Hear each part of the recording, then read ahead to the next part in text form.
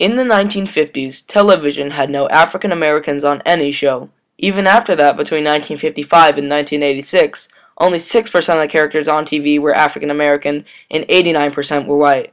Though there are blacks in TV shows today, is the racism factor still around in different ways? It could be, but people just don't notice it because it comes so naturally. Is it bad that something like this almost all people just look at like it's normal? In order to determine this question, we have to begin at the most basic of things. How and why are the different races separated in media roles? To start out, think of a non-reality TV show. Anything. Now when you have it, think of all the different races in that show, and think of how many of each race there are. For example, the most non-reality TV show watched in the United States as of 2013 is HBO's Game of Thrones. After doing a little research, I literally found no non-European/non-American cast members on any part of the show. Now, of course, it can have its reasons why it doesn't have any, but does not excuse the fact that they choose to have a cast strongly of only white actors. Given this fact, many people, I predict of all races, continue to watch the show even though it completely excludes any other race having any part in the production. The most watched show in America, a multiracial country, is a show with only white actors. If not convinced by just one show, look at the next three most watched non-reality TV shows in America: AMC's The Walking Dead, CBS's NCIS, and ABC's Modern Family. If you combine the major cast members of all three of these shows together, the ratio of whites to all other races combined is approximately 7-1. That means each show has a significantly higher percentage of whites to other races. Now, a 7-1 ratio is obviously better than the absolute zero non-white races of the 1950s, but it is still a pretty terrible and biased statistic. Though it is getting better and it shows at least some hope about what is possible for the future, it's still not perfected. It's not just the majority of whites in the shows that's flawed, but also the roles of all the characters of all races. In almost all the popular TV shows on television, a white man can play anybody from being a villain to a hero. They could be the protagonist or even the antagonist, but bring in another race. Almost always does the other race have a lesser role as a backup character, sidekick, or villain. And in almost every show, the cast structure is the same. For example, in police procedural dramas, the main group consists of 5 to 6 people. The main person in charge of everything, this person is usually white. Their personality can change around and can have different attitudes about things, usually different between shows. Then you have your so-called nerd, who is also usually white. Now, he could be cool or just working in the office, or actually in the action. He's quite a flexible character, and you can change him around to do different things. After that, you have your attractive female cops, usually 2 or 3 of these, also normally white. These characters don't usually play a big part and are just kinda there. However, they can also be changed in that they can be the sweet, innocent, stereotypical girly type, or the complete opposite of that. Then you have your black cop. He never really changes no matter what the show you watch. He's always the same role, the strong, tough, burly-figured man who has much attitude and usually is on the front lines acting as backup. In every show, this is always the same, never really changing. This is the stereotypical role for a black man on a TV action drama.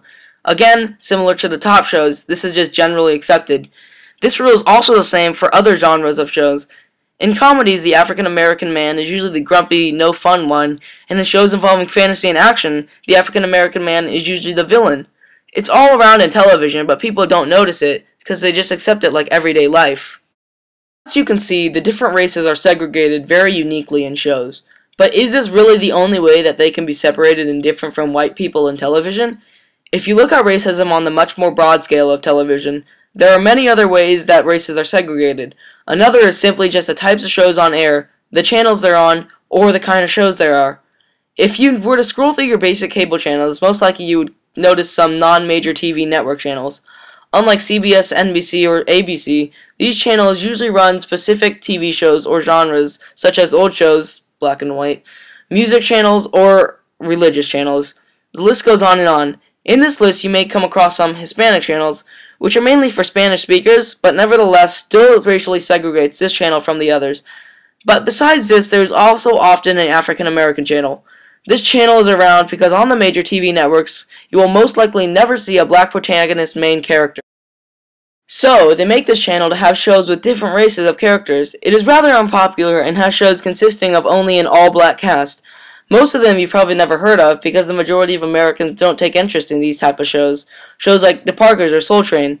The most popular African American show is The Cosby Show. This show starred Bill Cosby and his upper-class African American family living in New York. This show actually got very good ratings. One big reason could be because it was one of the only shows with an all-black cast ever aired on a major network. First pitched to ABC and rejected, NBC decided to air the successful sitcom on their network. This was a big accomplishment for the TV industry to show an all-black TV show on a major network.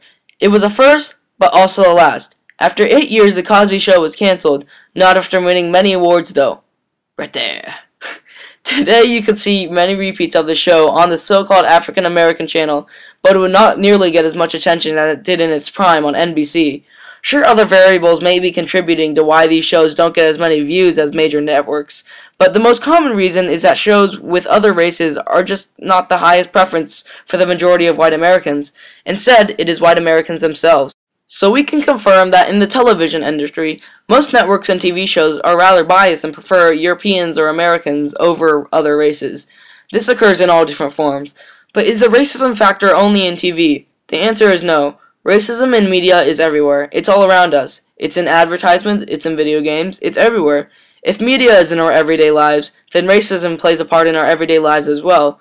The fact is, though, it isn't noticed. It comes naturally to people. In the end, people just accept it as normal.